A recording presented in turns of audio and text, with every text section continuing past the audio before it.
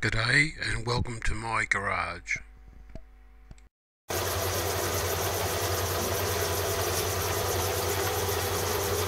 This is approximately a 0.5, half a millimetre cut.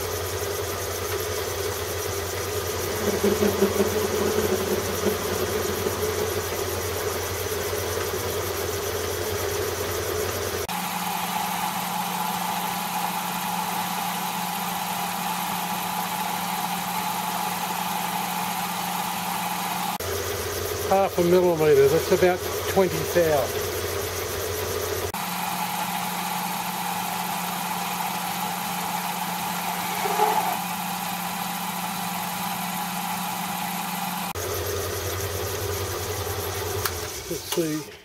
Let's see where we're at now. I've got to go down to 10 on this side. I'm on the opposite side now.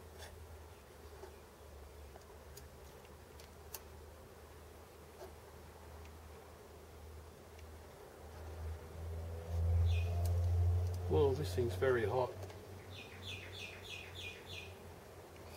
11.5.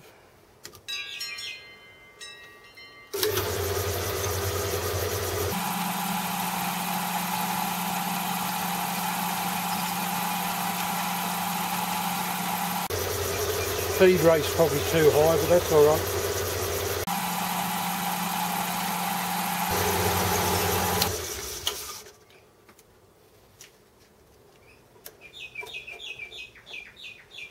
Okay, 11.29.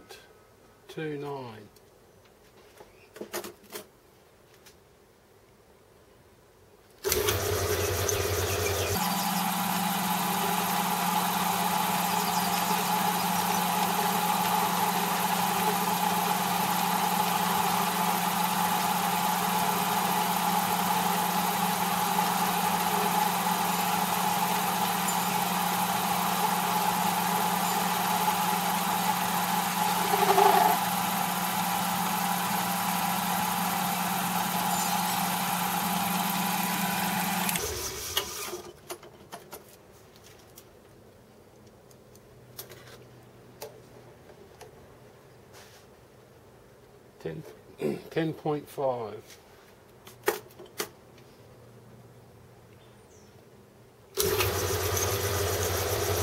I've got no graduations to work with, so it's just by feel.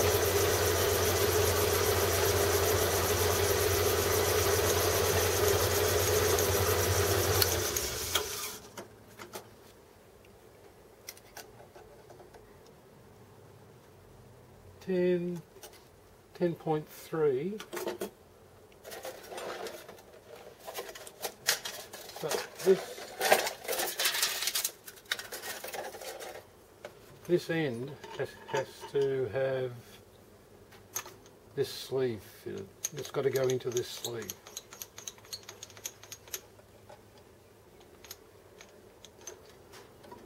Okay, not yet.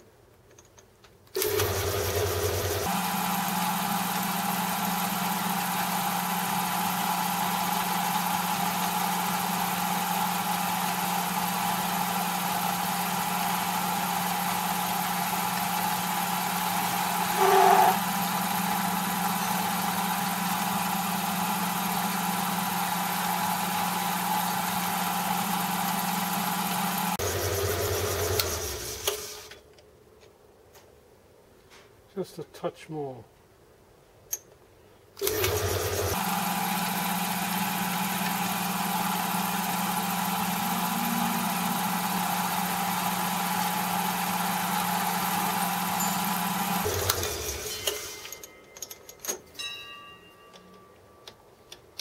Okay, that's the size.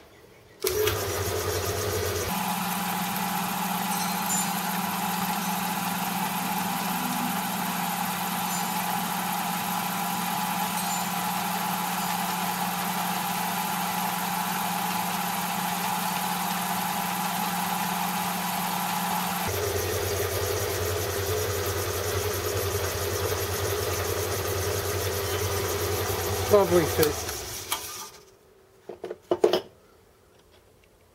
Beautiful, beautiful fit.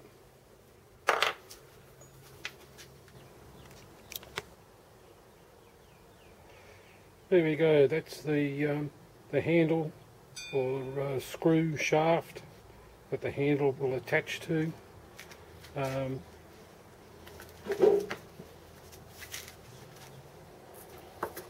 this end will go through the screw support, and this end is the coupling, and then the threaded rod gets coupled there. So it was made to plans. Well, it was pretty much within ballpark, that's for sure. All done on the Gingery mini mill come lathe.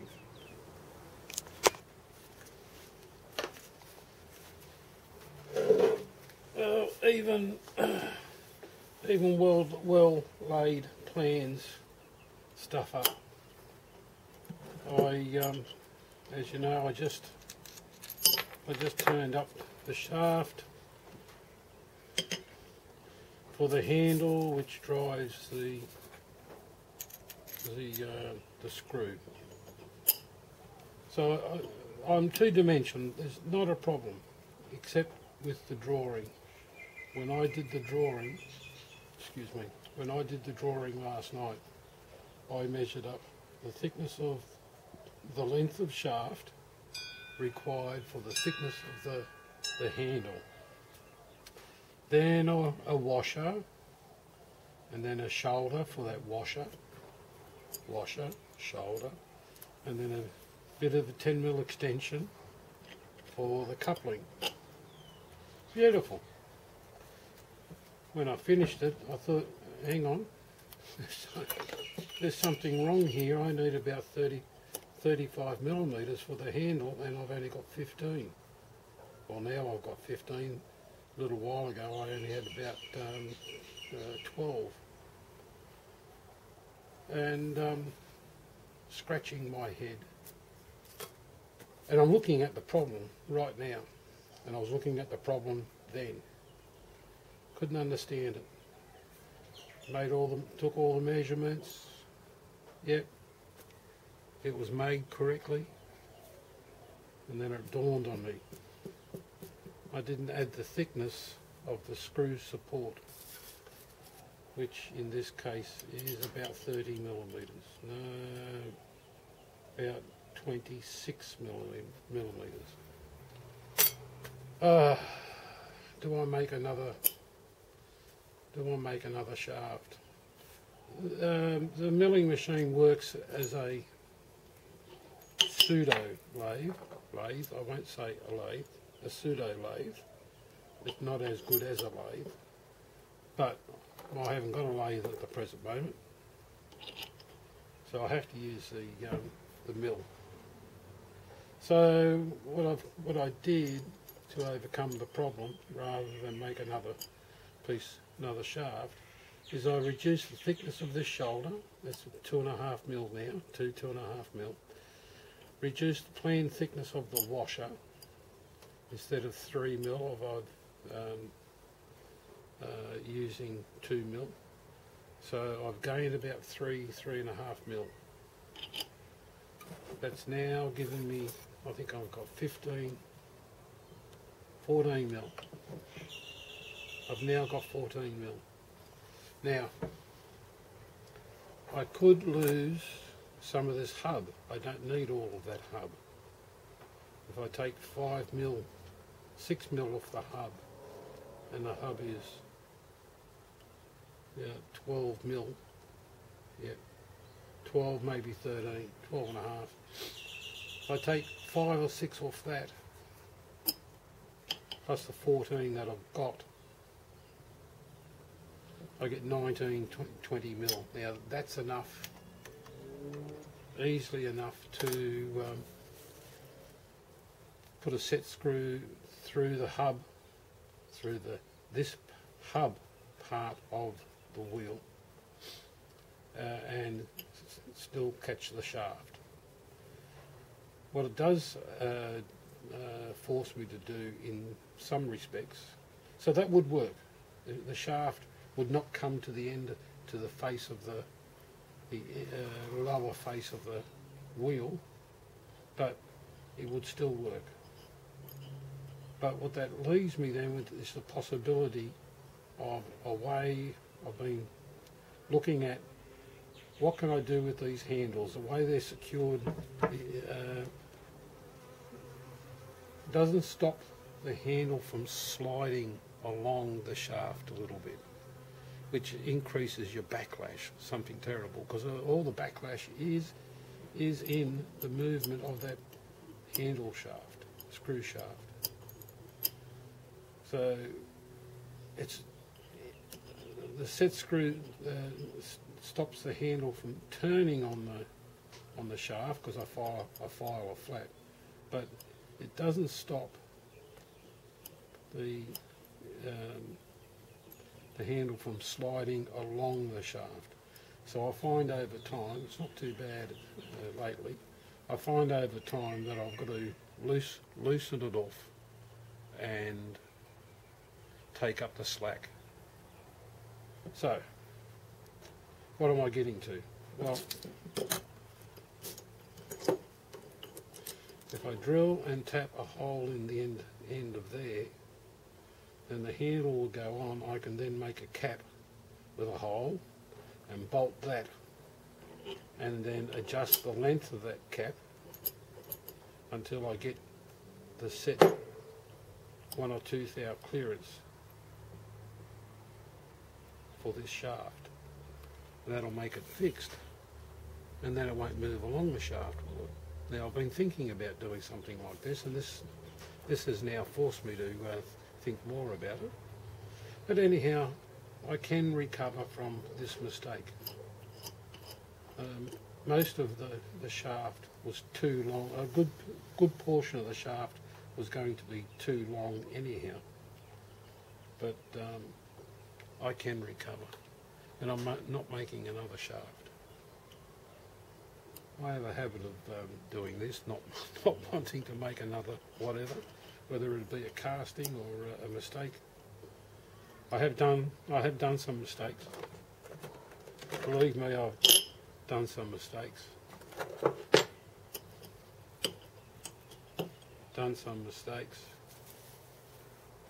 But where I can recover without wasting time and material, I'll just readjust my plans. These I couldn't readjust the plans. I was stuck with having to replace those. Alright, catch you later.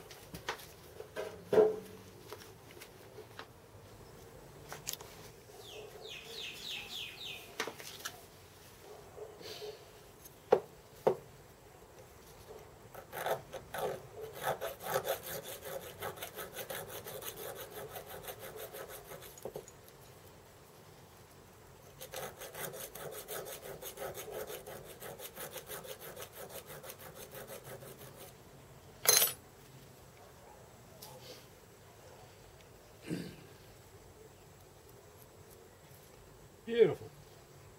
I've just tried something different. I've done, how many wheels now? 1, 2, 3, 4. I've done 4 of these hand wheels so far, which means a coupling for each. 4 of these, 2 holes each, 8 holes. I managed to break one drill bit, because they're only 2 millimetres, just over 2 millimetres. I can't remember the imperial size now.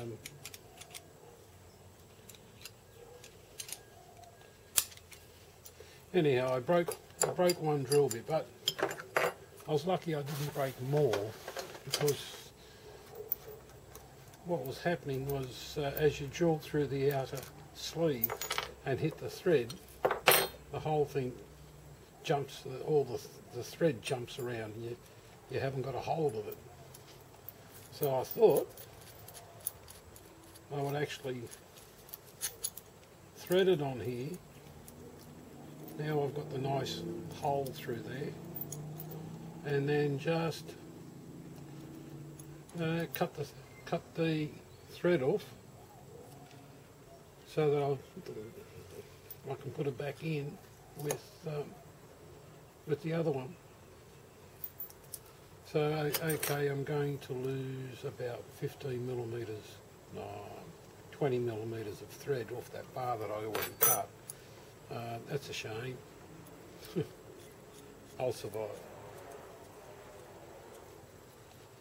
So yeah, there we go.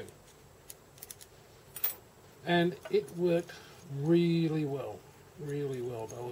That sleeve was nice and tight on the all thread. No movement whatsoever. It was just a dream to drill. Should have thought of that a long time ago. Anyhow, don't remember which one's which, because they will be slightly off centre. Anyhow, I'll sort it out. Main thing is cut the excess thread off.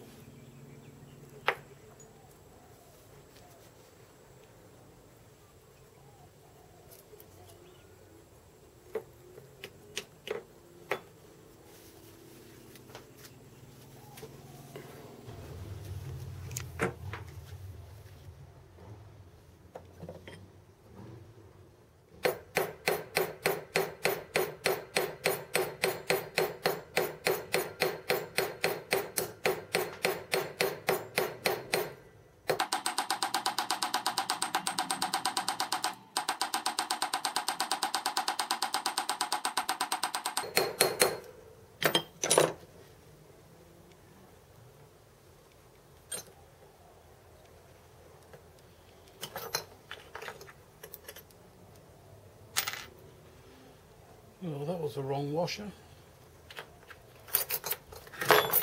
Oh, I've got to clean up this bench.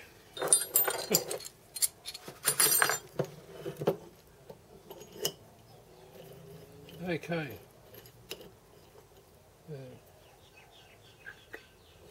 Now to file a flat.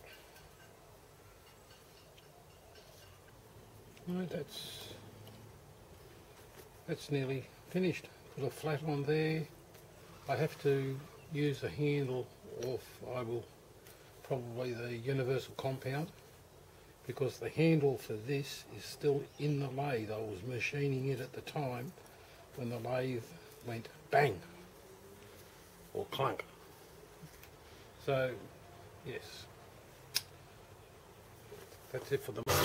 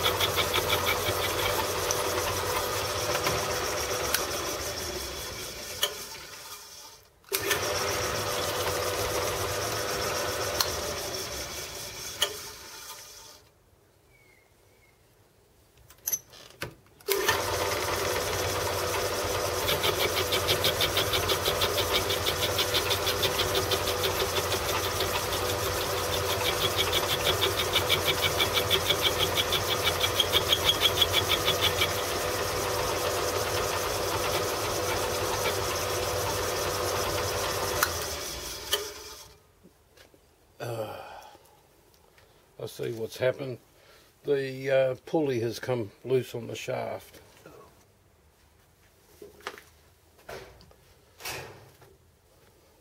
Well, the small pulley on the counter shaft had come loose, so I've tightened that up, and let's get back into it.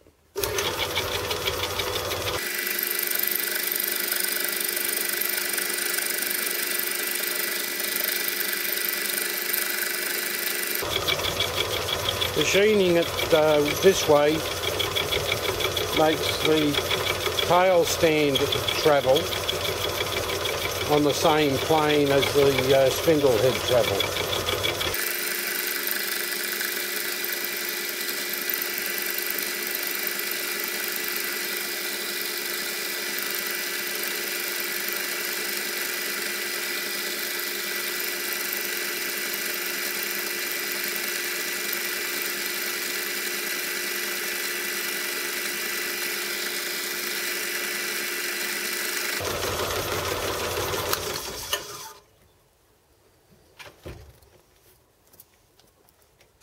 Well, that's the first cut.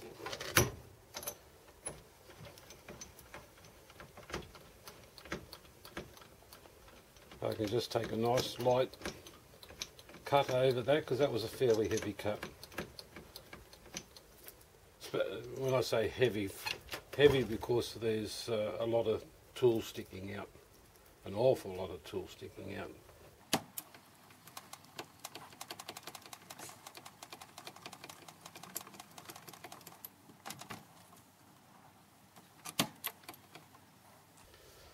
Okay, I will set up to do a light cut, hopefully, because it's I have to loosen off the clamp on the other side, loosen off the centre gib screw. There's no gib, but it's like a gib screw. Then advance it with the saddle, and then lock everything back up again. It's a little bit awkward in that when I push this with the saddle, this thing will kick a little bit. So yeah, but it's easy enough to do. Okay, let me reset the job.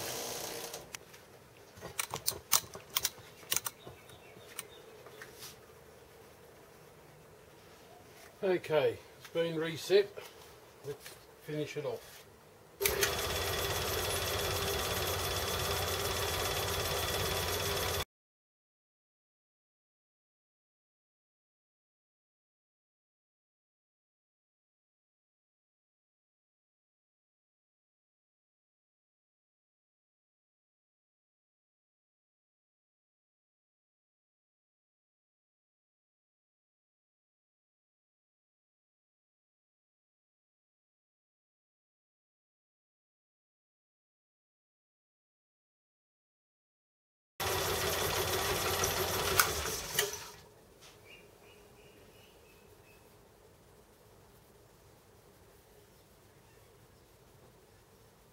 It's rougher in this corner, and I think what's happening is when the back stroke of the cutter comes around, it's hitting this corner up the top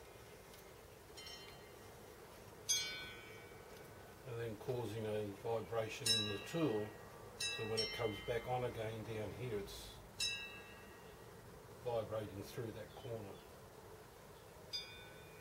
Anyhow, I will reverse it up, and that just may clean it off a little bit. I'll see how that goes.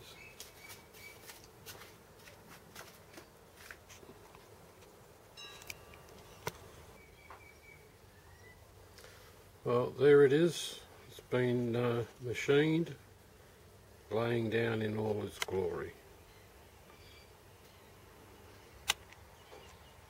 The machine surface is rough. Well, yes and no. Sorry. It is rough. There, that was where the tool came around and on the backstroke, and then there, while it was still vibrating. This is what I suspect. But before it got to these stages, this was the surface finish. Not too bad. You can see where I stopped for any length of time. But yeah, is it a good machine surface? No. Can I recover this? Yeah, with a little bit of filing. it'll come up good. And so that will mount on there. So I've got to make sure. No, I've already flattened this. My lathe causes some crowning when I machine across the job. That's because I don't have a carriage lock, I should say. So I've already blued and hand scraped that flat. I'll have to do something similar with this, because there is a little bit in there.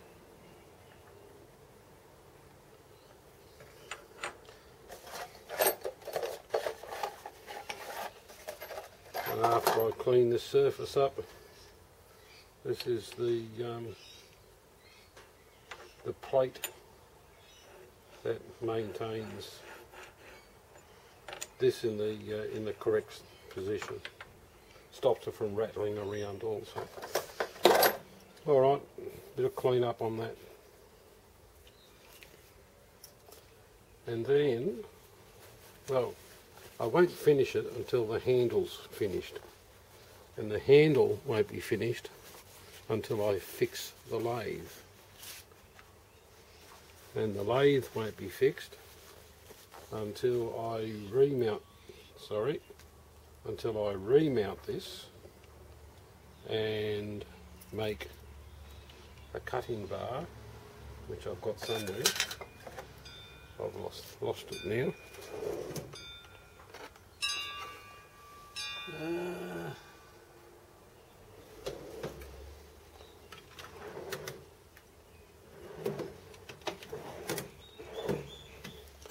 I don't know what I've done with it.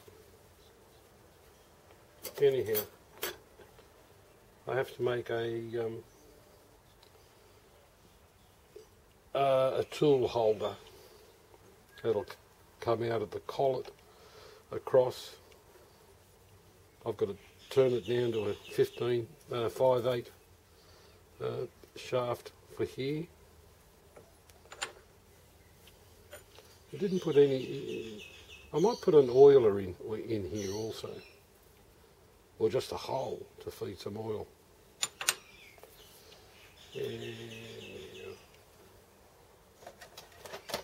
Alright, I will continue on. It's not finished.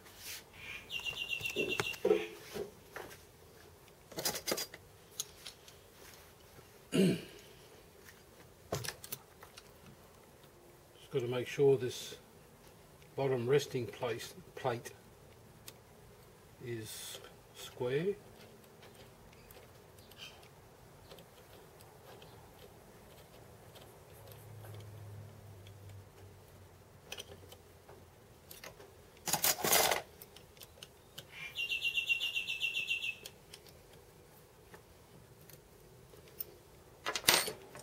And now for the final part. And there we have the assembled and finished, except for the hand wheel, tail stand.